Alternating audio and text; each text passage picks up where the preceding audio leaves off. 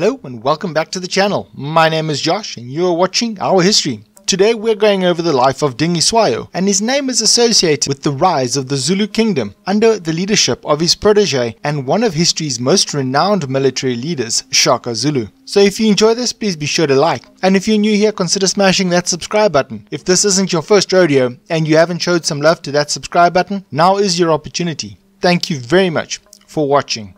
Dingiswayo, also known as Godongwana, was a prominent Mthethwa king who lived from around 1780 to 1817. He is best known for being the mentor of Shaka Zulu, who later became one of the greatest Zulu kings. Dingiswayo's father was the Mthethwa king Jobe kaKayi. During his reign, Dingiswayo successfully employed diplomacy and assimilation tactics to strengthen his power by incorporating nearby chiefdoms into his kingdom. The Mthethwa people are believed to have originated from the Nguni peoples of northern Natal and the Lubombo Mountains around 700 years ago, according to Mthethwa of 1995.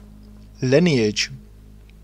Dingiswayo, a prominent figure in South African history, can trace his lineage back to Mthethwa I. It is suggested that both Dingiswayo and Zwide Kalanga may have shared the same lineage through Xaba Kamadungu. Zwide, on the other hand, was the king of various tribes such as the Ndandwe, Kumalo, Msene and Jele peoples. It is worth noting that there is no direct family connection between Zwide Kalanga and Soshangane Kazikode of the Ngumalo people. This information helps shed light on the complex historical relationships and lineages of these significant figures in South African history. According to Musi Mthethwa's research in 1995, Dingiswayo's family line in the Mthethwa clan can be traced back through several generations. The lineage starts with Dingiswayo and continues with Jobe, Kayi, Xaba, Madungu, Simamane and Wengwe, Ndlovu, Kubazi, Nyambose and finally Mthethwa. These names represent individuals who are believed to have been part of Dingiswayo's direct family line. This genealogical information provides insight into the ancestral heritage of Dingiswayo and his descendants within the Mthethwa clan, offering a glimpse to their historical lineage.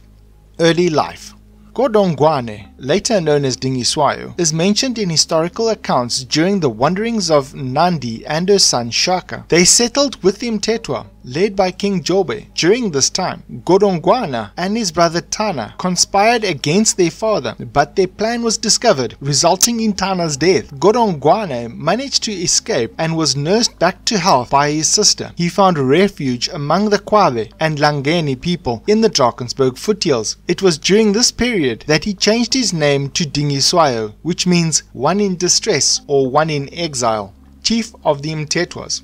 After the passing of his father, Dingiswayo, the son, returned to assert his right to the chieftainship. Upon his arrival, he discovered that his brother, Mawawe, had taken control of the position. However, Dingiswayo managed to successfully remove Mawawe from power without facing any opposition. Following his displacement, Mawawe fled to avoid any further confrontation. Nonetheless, he was eventually convinced to return, only to meet his demise shortly thereafter. The exact circumstances surrounding Mawawe's death remain unclear, but it is known that Dingiswayo was responsible for his brother's untimely demise. Captain Goddard Edward Donovan and Dr. Andrew Cohen, members of the 83rd Regiment, embarked on an expedition to explore the southern route into the African interior. However, their fates took a tragic turn when they possibly fell victim to Chief Pakatwayo, whose involvement in their alleged murder remains uncertain. Following this incident, Dingiswayo, who was a prominent figure in the region, obtained Dr. Cohen's horse and gun. Dingiswayo subsequently implemented new military strategies by incorporating Western methods of drills, formations, and hierarchical command structures. These techniques brought a significant shift in Dingiswayo's military tactics, blending indigenous knowledge with Western influences. In approximately 1812, Dingiswayo, with Shaka as his general, launched an attack on the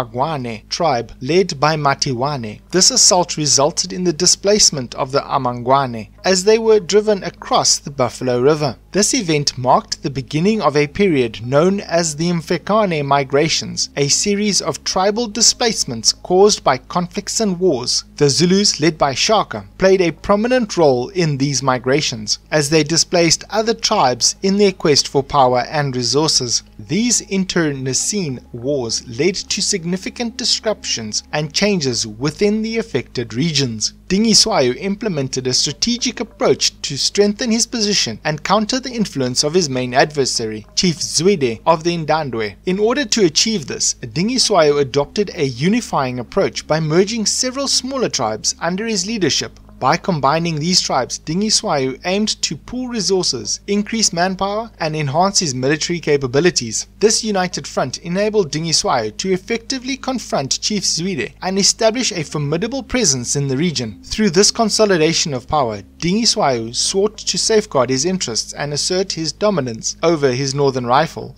Death and legacy. In 1816, Shaka, the renowned Zulu leader, returned to his people to claim the chieftainship, acknowledging the supremacy of the larger Mthethwa and its leader Dingiswayo. Tragically, during their joint campaign against Zwide's territory, Zwide being a former ally of Dingiswayo, Dingiswayo was captured and beheaded by Zwide near Nongoma at a place called Ngome. Dingiswayo's personal belongings were interred in his kraal. The Mthethwa forces suffered defeat and were dispersed temporarily until they regrouped under Shaka's leadership. Eventually, Shaka emerged triumphant in the Zulu Civil War, achieving victory over Zwide. Today, Dingiswayo's resting place can be found on the northern bank of the Tugela River, within kaKayi's kraal. Dingiswayo had a significant impact on the history of Southeast Africa with his career. While in exile, he was introduced to European ideas and successfully implemented them, leading to the formation of a well-structured and highly organized army, a first in the region. His military reforms were groundbreaking, setting a new standard for discipline. Following Dingiswayo's death, Shaka further developed these ideas, resulting in the establishment of a rigidly disciplined society to complement the military reforms. This marked a pivotal moment in the history of Southeast Africa, as it brought about substantial changes in warfare and societal structure. If you enjoy this channel and you'd like to support more content like this, because all contributions are greatly appreciated, please take a look at the Patreon link in the description below.